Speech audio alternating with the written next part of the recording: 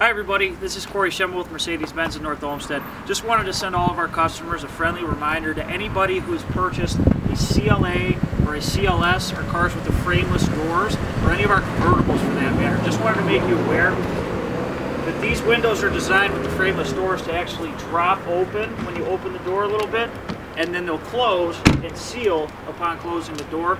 So with the freezing temperatures that we've been having and all the precipitation, we just wanted to let you guys know that when you're clearing your car up, just make sure you pay particular attention to the area around the windows, door trim, and then down here where the window drops down, just make sure it's clear of any snow or ice.